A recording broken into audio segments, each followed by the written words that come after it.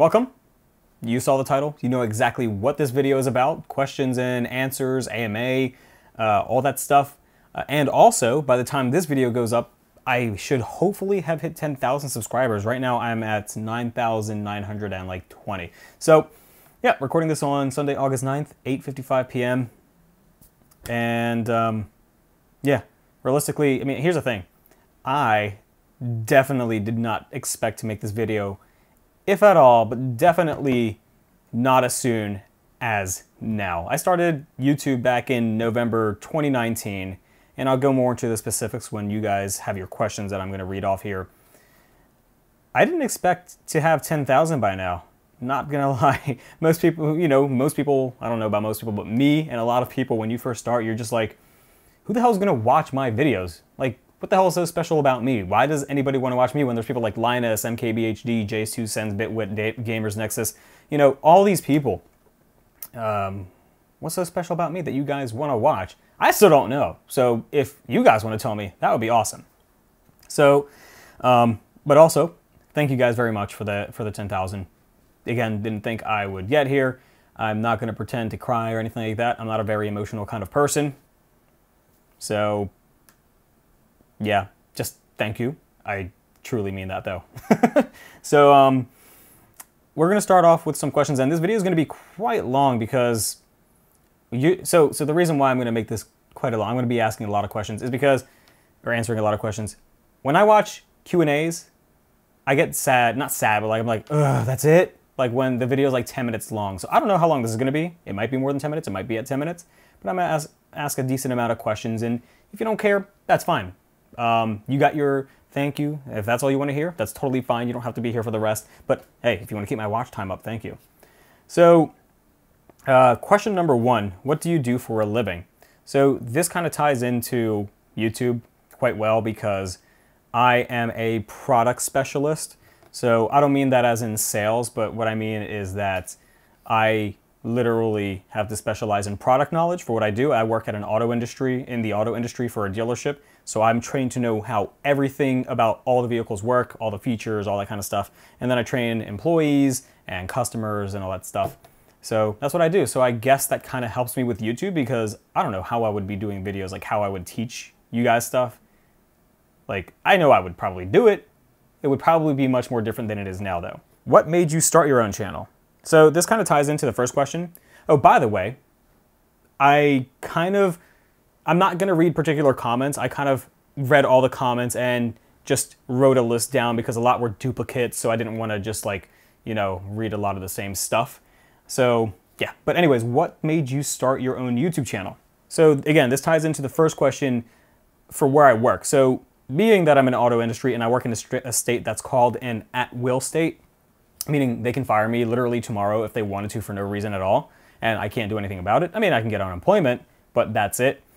So I need to future-proof my future. I know for sure I don't want to do this for a living for the rest of my life. But something like YouTube just sounds super awesome and fun. Like, I had a lot of people convincing me to, and back to the first question, not the first question, but before the intro, I'm like, but nobody's gonna watch me. There's gonna be no point. But you know what?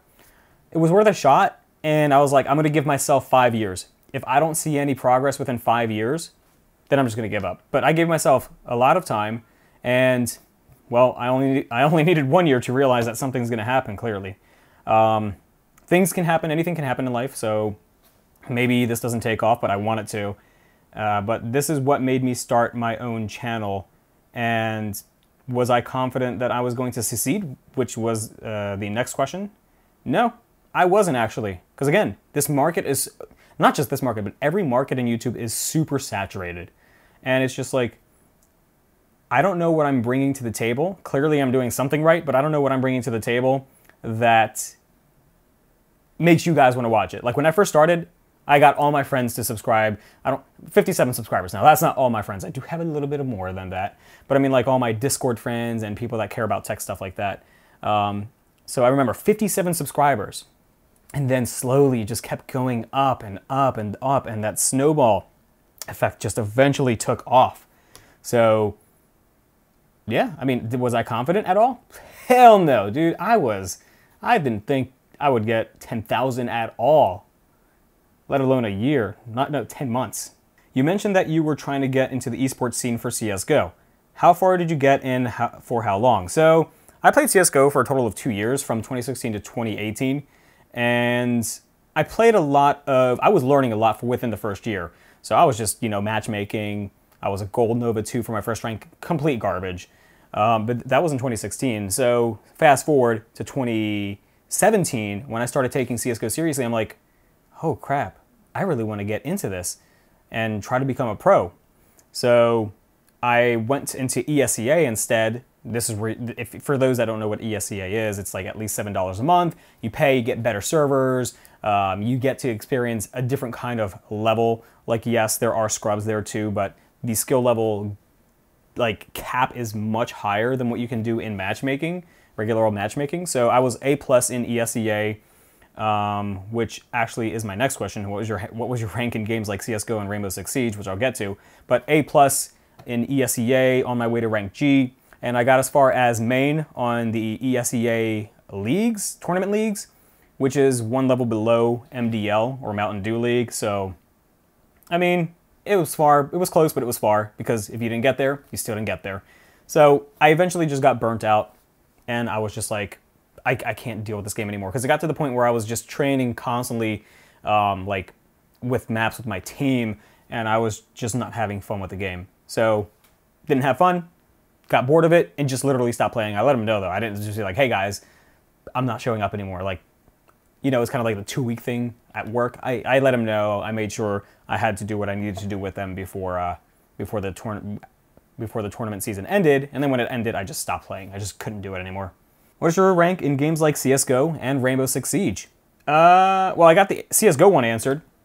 Rainbow Six Siege, the highest I got was Plat 2, and I don't take Siege very seriously. That's a game that I like to mess around with. I always pick random, every operator I can get, just random. My favorite random, and sometimes I pick her on purpose, is Clash, because you troll the hell out of people with just electrocuting them, and then just, switching the shields, and then spin it around, and then grab the gun, and then boom.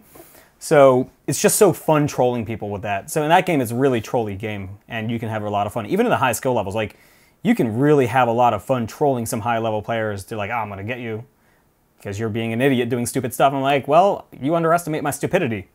You won't be able to predict me. Next question, how can your fans help you get... By the way, if this sounds super awkward, this is kind of a different video for me to make. It's not scripted at all, other than these questions. It's just kind of a different video. So sorry if it doesn't have quite the same energy that you're used to seeing. I have no clue if it does. I'll know when I'm hearing it after I'm editing the video. How can your fans help you get recognized by major manufacturers like BenQ, Asus, etc.? I really don't know. I emailed all these LG, Asus, BenQ, and a bunch of other stuff too, like Corsair. I emailed them with like a little template I have, because I'm not going to keep typing the whole thing up and being like, hey, this is a special email to you. No, it's all templated. So I never got a response.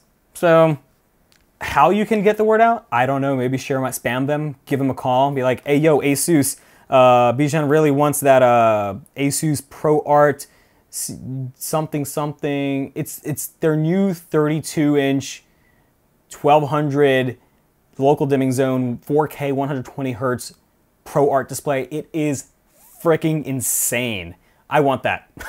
If they just give it to me for like a week to test out and review, I'll be happy. If I can keep it, I would. Oh, if not, I'll just buy it. It's probably gonna be like $4 or $5 grand. I'll get that sometime next year, if at all. But that man, Asus, hit me up, bruh. But yeah, I don't know how you guys can really do that. If anybody in the comments can let somebody know, let them know, and I'll pin it so we can get their attention, because that'd be nice, instead of buying things, returning it if I don't like it, which we'll get more into later. This is a two-part question. With all the products you buy, this actually is what I was just talking about. With all the products you buy, do you keep them or return them? Have any of the retailers you dealt with thus far given you a hard time about the various returns you have done, and do you expect them to? So that was question 2. Number 1, let's start with number 1. Do I keep them or return them? If I like it a lot, if I think it's worthy enough of keeping or probably an upgrade, yes. If not, I just return it because there's no point. That's what I ended up doing. Like, here's the thing. A lot of people are like, oh, you're such a bad customer. You buy things and return things. I did that before YouTube. It's not because of YouTube I'm doing it. This is how I am as a consumer in general. So I might as well just make videos and hope that I get successful with it. So, yeah. This is just like an addition. And part 2, have any of the retailers you've dealt with thus far giving you a hard time about various returns you've done?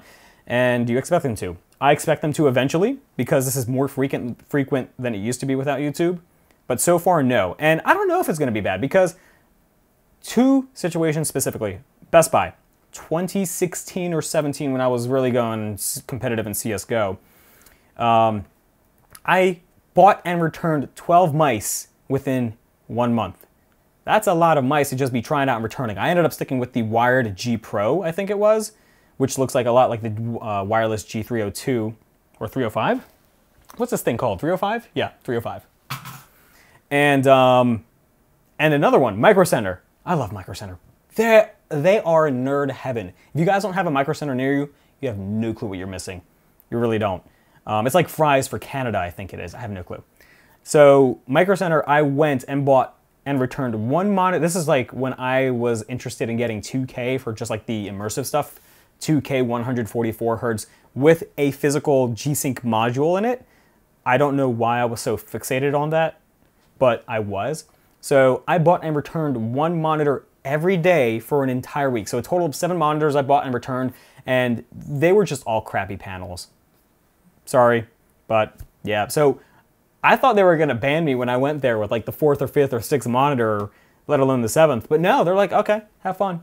I mean, I buy a lot of stuff from them and Best Buy and keep it. So the money I spent, I keep at least 66% of the net cost versus what I return. So like the total amount, let's say I have 10,000 spending, I might return 3,300, but I might keep 6,600 of that stuff price-wise. So I keep the majority of things I buy.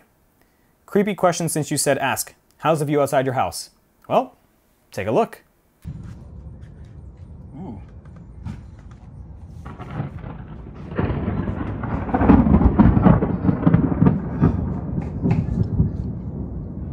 Do you have your own Discord server? No, not yet. I do plan on making one, but I'm waiting till I get big enough to be like, hey, everybody, go to my Discord server so it doesn't look pathetic when you all get in there. Yes, that is the mentality that I have with it. I don't want it to be like a total, like, does that, like, oh, only like 50 people will join. And that's still a lot, but like, you know, I want my Discord to be like popping. I want like thousands of people rolling in as soon as I post that video, you know? What's your favorite monitor? Currently, the Samsung G7. If it wasn't for that backlight bleed and that freaking huge curve, I don't know why Samsung does that with all their monitors, I would hands down keep it. I mean, I'll deal with the curve. Just don't give me that crazy backlight bleed, or other way around, flat and backlight bleed. Because realistically, I think if it was flat, it would have a lot less backlight bleed than it does with the majority of the units they ship. If you could buy any monitor right now without worrying about the price, what would you get? Well, right now, that's available, the G7. But also, what I mentioned earlier, that Asus Pro, you know what? Let me get the name of that monitor. I don't know the exact ProArt PA32 UCG. That monitor is, I think of the specs of that, and I just cream. Ugh. I'm sorry. That's a bad mental image for a lot of you. I'm sorry. What's your favorite sport, game, and dream car? Well, for sport, esports. I don't watch regular sports. I don't care about them. They don't interest me at all, to be honest with you. But esports, they count as a sport, I think, because it's a whole mental thing and nerve thing. So, and psychologically as well. So it's a different kind of sport. You're not moving your entire body, but mentally, psychologically, and kind of your nerves, you really need to be in touch with those. But that's one thing. I went to ESL 1 New York 2017 for CSGO. Oh man, that was the best thing I've went to in my entire life. The atmosphere was just insane. If you guys have never been to an esports tournament, you need to go. Like, it's craziest when you go to like League of Legends or Dota 2 or CSGO because those have huge scenes. Time may not matter now as Ford gets closer. He forced him to seize that with chances against Ford as they're completely surrounded on either west. And we find Unleash with flanking. Likely to the finals, Prom 9 to play off against FaZe. Game, Star Citizen. I don't know if you can see that wallpaper right there, but that is Star Citizen wallpaper from Wallpaper Engine. The game's been in development for like 7 years, still in alpha. Probably may never get finished, I'm well aware, but I spent hundreds of dollars in that game, and I'm waiting for the day for it to be finished, even if it's 20 years from now, which it probably is likely to be. Dream car? Realistically, the dream car, my ultimate dream car, Koenigsegg 1-1 or a Jera RS. Those are the dream car for me. Realistically, what I can probably afford, I don't know. Well, I don't even know if I can afford this, but if I could, Tesla Roadster, Tesla Model S P100D, as well as, or the Tesla Model 3 Performance, which is probably going to be in my price range and probably my next car when my lease is up for my car. What are some channels that inspired you? Well, a lot of the ones that I mentioned earlier, Linus Tech Tips, MKBHD, Gamers Nexus. I love Gamers Nexus in particular because Steve, albeit his monotone-ish tone, he does have some voice inflection there, but it's not as crazy as, you know, like me or Linus, but I love him. He has no chill. He will talk shit, and he will do it in a sly way or just directly. I love it. And you know what? That's what I do. There was a comment I responded to yesterday. I posted it on my Instagram and Twitter. Guy was being a total idiot, I think. I could be wrong, but I think I was right. So I don't care how many subscribers I get. If I see what I think is a dumb comment, I'm going to respond to dumb comment and call you an idiot for calling my subscribers idiots. Whole story. If you want to see it, go to my Instagram or Twitter. What products do you enjoy reviewing the most? Well, monitors, because here's the thing. Mouse, keyboard, and depends on headsets, certain price ranges. There's really so much you can do. You can't really innovate past what we have right now. You know, wireless, sure, low profile, special switches, boo-hoo. Everybody has a different feel for different switches. So, you know, it's kind of hard to impress nowadays with all the current switches that are out there. Monitors are in this phase right now where they went from just being, you know, all like TN 240 hertz and IPS 144 hertz to IPS being not only 244 hertz or 240 hertz, but really good ones too, competing with some of the fastest TN panels, though nothing can touch the XL2546S yet as far as I've seen. But also, that Asus monitor I mentioned earlier, the price point for that kind of spec is insane. $4,000 to $6,000 for 1,200 local dimming zones, a peak brightness of 1,600 nits, 1,000 sustained, 240 hertz, 120 hertz 4K with no chroma subsampling, because it's probably going to end up using HDMI 2.1. Like, it would be stupid if Asus didn't do that. But all those new technology that we have not seen, and I can't wait for micro LED, forget that, geez. But like what we are getting now is insane. Like Samsung's monitors, insane. The new G7, the G9, that is a gamer's wet dream right there. And if you like 4K and high refresh rate, that new Asus monitor, which is really aimed towards creatives. I'm a YouTuber. I don't create movies. That is for like movies, I'm assuming. I want it for gaming. I want to play Star Citizen with that HDR, or anything with that HDR. Oh, how long does it take to script, record, and edit your videos? Scripting takes up to 3, 4, or 5 days. Sometimes it depends, because when I write a script, I read it, I take a couple hours break from the script and do some testing, or I take a day from the script, and then I read it again and see what I need to change. Because things change in your mind, like, no, that doesn't sound good enough anymore. You know, it sounded good when you wrote it, but then you change it, and then you go again the next day, and the next day, and you're like, oh, maybe I can make some tweaks here and there. So I do that a lot. I'm always reading the script out loud. And it takes up a lot of my day, like, this doesn't sound good. Okay, let's change it with this. Because a lot of you guys may not know this, and I didn't either, because people like Linus and stuff make it look very easy. Writing something that sounds good is not easy, unless you know what you're doing. First of all, I failed English and grammar and spelling and all that, but I know how to spell properly. It was just school. I hate school. So writing a script that sounds good to you guys can be challenging.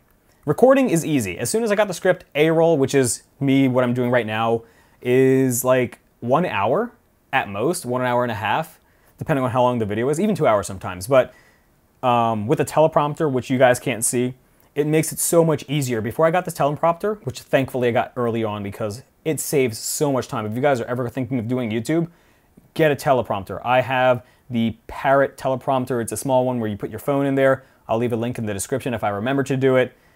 If you guys are looking for one, it saves so much time instead of having to try to remember what you're trying to talk about. Video editing, easy. B-roll, that wasn't there, but this falls in with editing. B-roll is like 1 or 2 straight up full days of recording, making sure what you're getting is good enough, putting lighting in certain areas. I have a small room, so where you are is in the back of the room, and the lens is at like, I'm gonna guess 50 millimeters focal length. Is that what the word is? Focal length? I think so. Yep. Anyways, I'm not good with cameras yet. I'm still learning. But yeah, that's how, you know, from there to here, it's like 10-ish, 12 feet and 18 feet wide, something like that. So it's not a big room. So I constantly need to move things around. B-roll takes up a lot of time. And then editing takes like 1 day. So I spent almost all the time that I'm at home working on videos. It's barely any more free time for me now. It's a lot for YouTube. What's your favorite piece of tech in your setup? If I had to take a guess, I mean, well, not guess, but like if I could say the entire computer. But one piece in particular, because I have a SATA-based SSD and an 8700K at 4.8 gigahertz, which just isn't cutting it for video editing, so I hate those. That's why I'm going to upgrade later this year when Ryzen 4 or 5, I think 5000 series are going to call it, comes out. The RTX 2080, because, I mean, high frame rate. That makes me enjoy competitive gaming. Oh, no, you know what? No, I will show you a video on it. My jib and head, which you are currently on right now, is my absolute favorite piece of tech. This is what helps with my B-roll get these awesome shots. It's not perfect. I'm sure I set it up correctly. I haven't talked to Edelkrone support, but sometimes there are these jumping issues where the jib moves like this because it's automated, and sometimes it's just jittery, or sometimes instead of going slowly to the end, it kind of just stops, even though it's set on the app to do a smooth transition to the end. But that thing, awesome stuff right there for video B-roll. What makes you the most exciting being as, What makes you the most exciting being as competitive as you are when it comes to the market and new products? Well, as I mentioned earlier, the monitors. Being that the monitors are, like, as far as I can see, like the ones that are getting the most innovations right now and the most changes and the most new technology, that's what really makes me, right now. Like, that's one thing. Okay, so that's more of the personal stuff. This is going to be more of like questions you have with like tech and monitors and all this stuff. So if you want to stay around for this part, cool. If not, if you just wanted to know about my personal life a little bit, that's totally fine. All right, number 1. Which one of the monitors you have reviewed you recommend the most and why? So this one was actually about a 240 hertz monitor. I remember him asking that.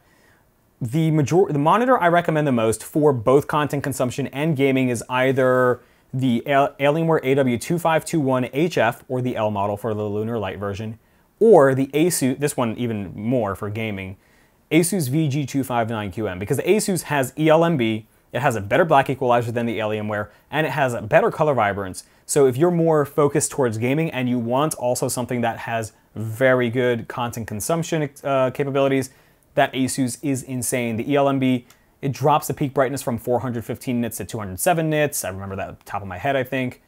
200-ish nits. It's still plenty bright, not bright enough for some games, but to get that motion blur down to as low as it is, it's insane. $330-ish for both of those monitors. Great value for what you're getting. Can you make a video on how to calibrate monitors? I've been getting a lot of questions on this one, and yes, I will. I think. I don't know when. That's low priority right now because Hardware Unboxed just made one. So if you guys want to watch one, and I've never watched it yet, so I have no clue how that looks, but if you want to watch a calibration video, watch his, see if you like it. But I do plan on making one eventually, one for, because the thing is, you guys not all of you want to spend 150-ish plus dollars on a good tool like this X-Rite i1 Display Pro that I use to calibrate my monitors. This is a $230 tool. So not only that, but I also have Portrait CalMan software, which was an additional $200. I'll be getting the ultimate version in the future when I can, which is $700 with the license and all, but it's expensive stuff.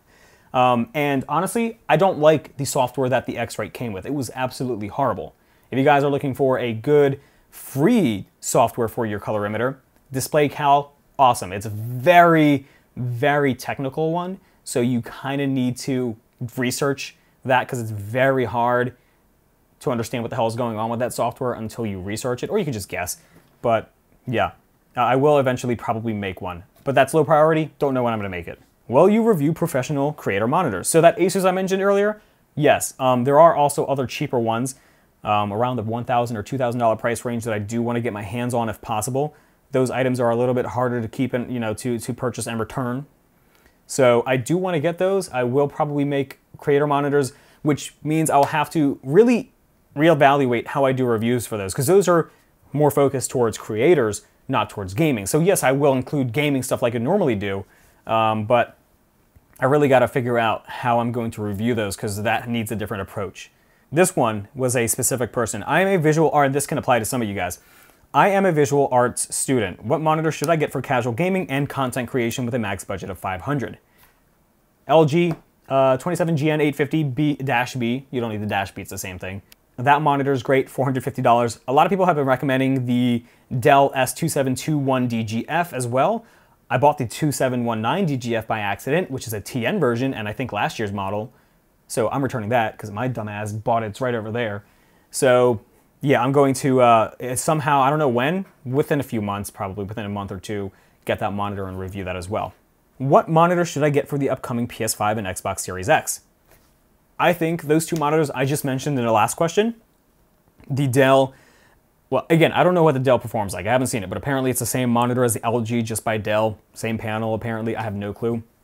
But the Dell S2721DGF, as far as I know, and the LG 27GN850 are good because they'll let you high refresh rate, and you can also play up to 144 Hz unless you get a Samsung G7, which will do 240 Hz. But I don't know what the limit of PlayStation and Xbox Series X is going to be.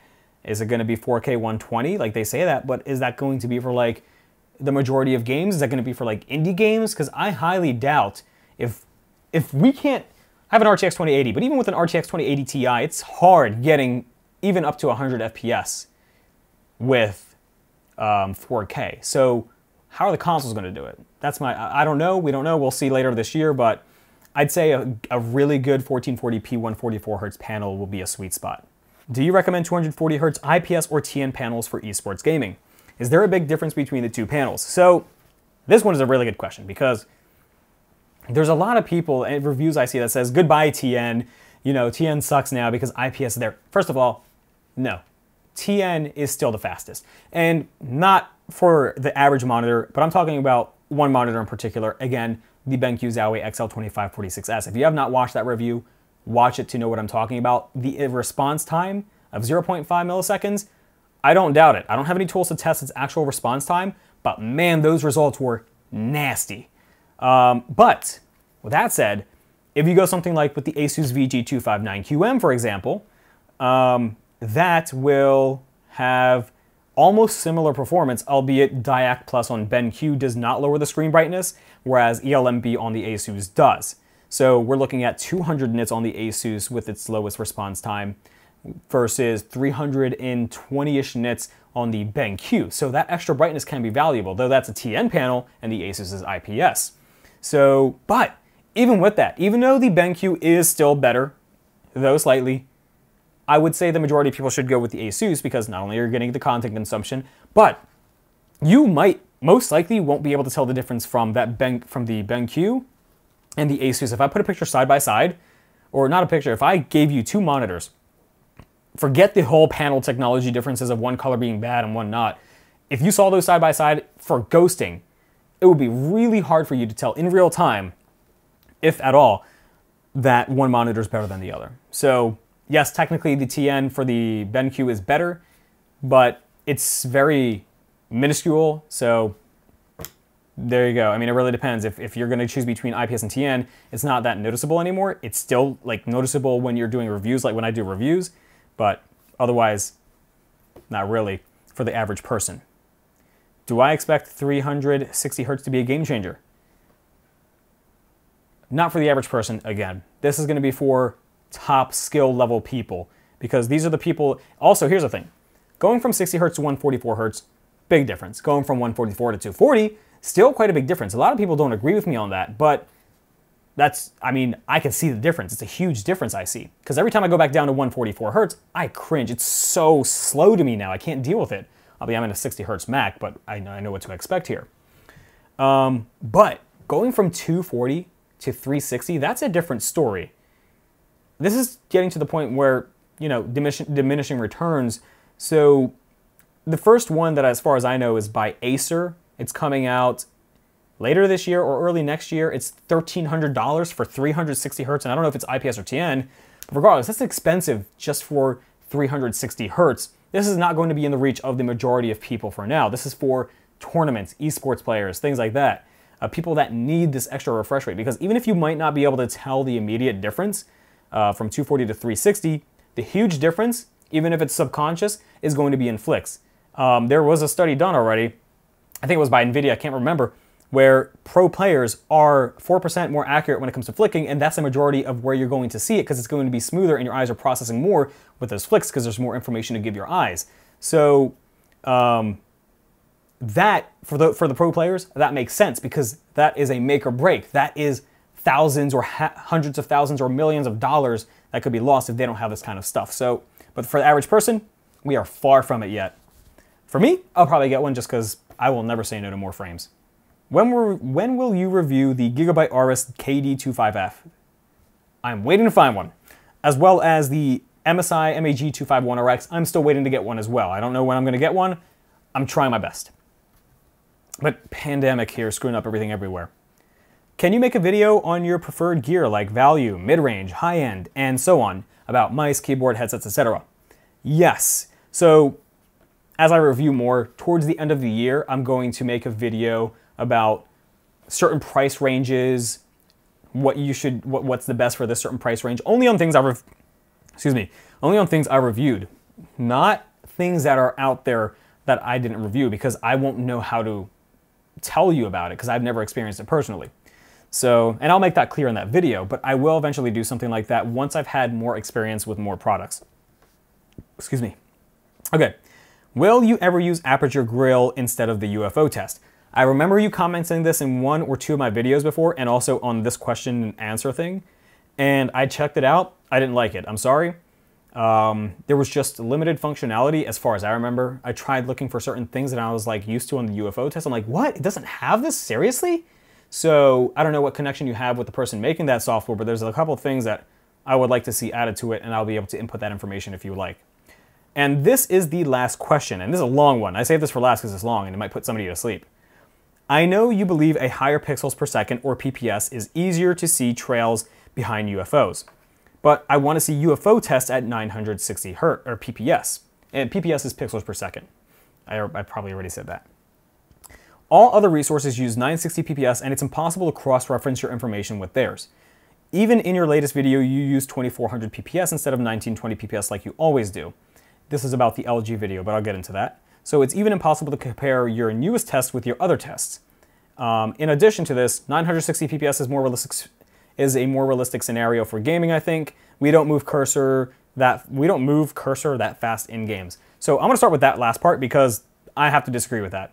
Think of it like this. So open up UFO test right now if you want to, or just memorize whatever you remember. The UFO is moving like this, right? So you're telling me that you don't move faster left and right when you're playing competitive games? So flicking is around 10,000 PPS. Obviously, I can't track that. That's impossible for a human to track with a very short window with your monitor and your camera.